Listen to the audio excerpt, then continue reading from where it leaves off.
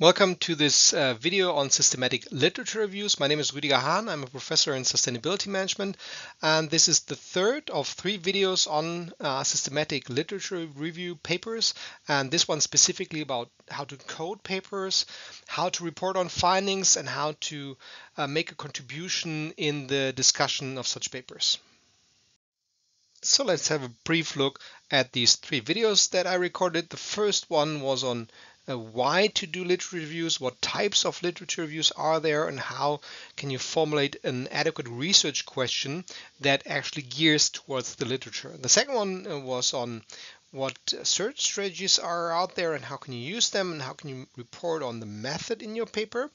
And this one here is on how can I code articles for literature reviews, how can I report on results, and how to actually make a significant contribution that makes it through a review process eventually. So let's have a look first at the coding, the actual coding of the articles that you have in your sample, and that is actually very context specific. So that might be completely different from one to the other review, depending on the type of articles that you have, depending on the field that you're working in, and so on. So it can just give you some rather general hints and advice. So the first question would be whether you want to engage in a deductive or an inductive coding.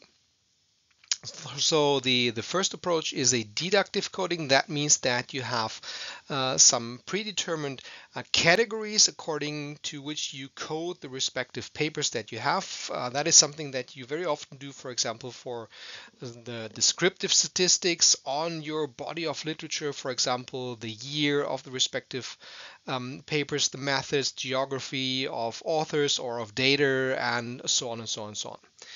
The deductive coding might be also relevant for content coding, so not only for the descriptives, but really for the research question, for the theory in use, for the findings of the respective papers, the topics, and so on.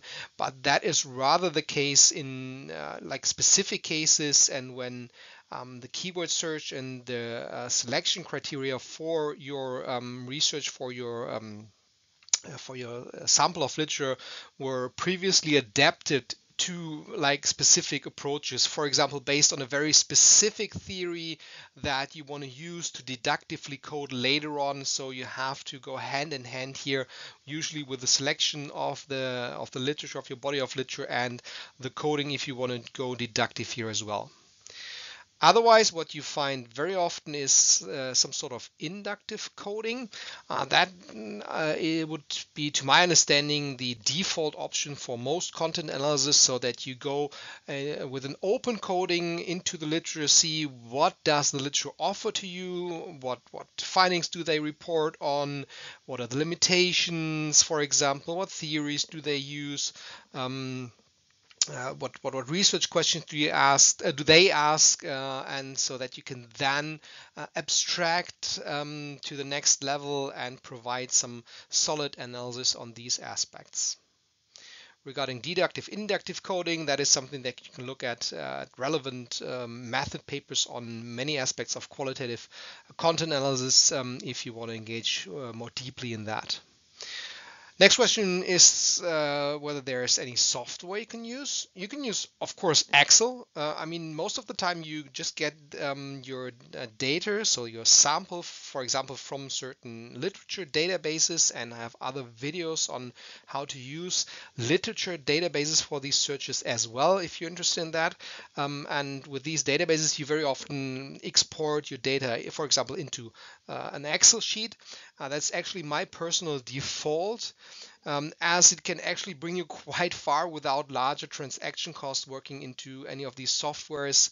It can be a powerful tool in general. There are also other software tools you can use. Those are softwares that you can use, or you usually use, for qualitative content analysis in other instances, for example, for interview data, and you can use that for paper analysis as well. For example, MaxQDA, NVivo, Atlas TI, there are others out there as well. And they are to be used just like for any other qualitative data.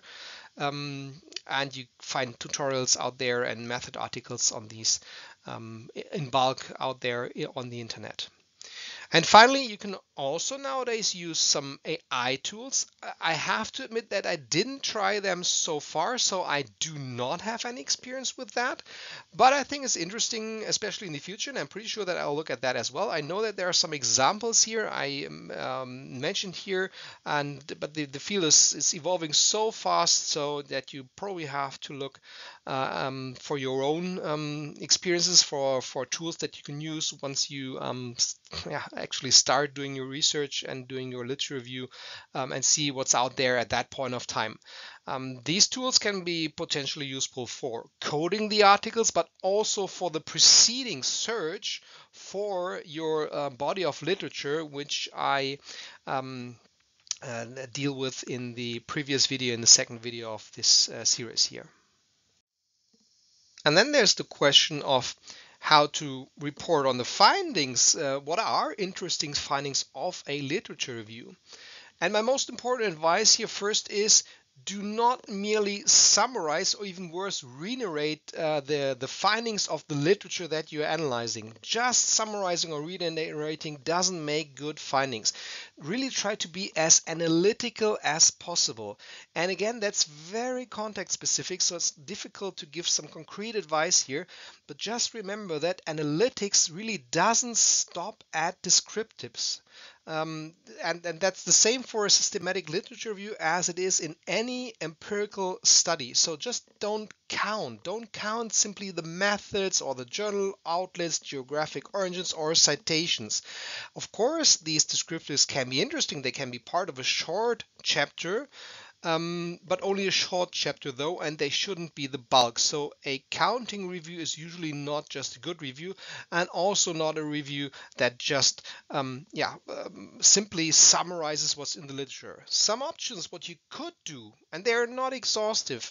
You could try to identify and analyze main topics in the literature, relationships that are reported on. Is there agreement or are there any contradictions, and where do they come from? Maybe they have different types of methods. Maybe it's limitations in the data that some papers have, or so on. Identify shortcomings and gaps in the literature, because you can build on that later on. I'm talking about that in our next slide. Have a look at what are the theoretical contributions maybe that the papers are doing, what are the methodological approaches, and so on.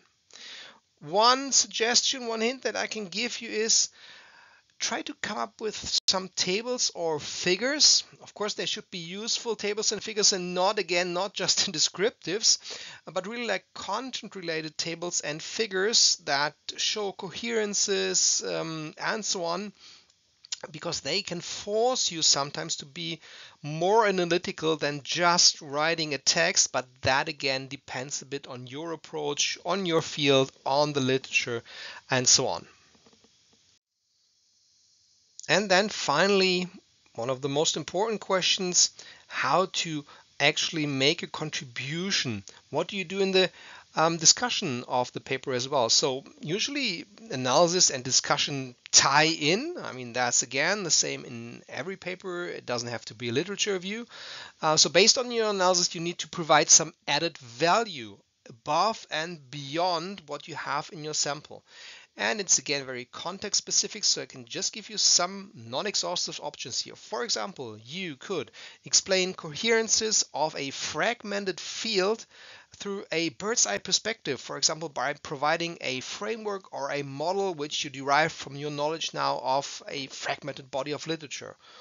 Or you could adjust and complement existing theories or link theories from different fields that you find in the literature, or even come up with theories from other fields that you think might bring the field that you are looking at to the next level and that is still missing in literature.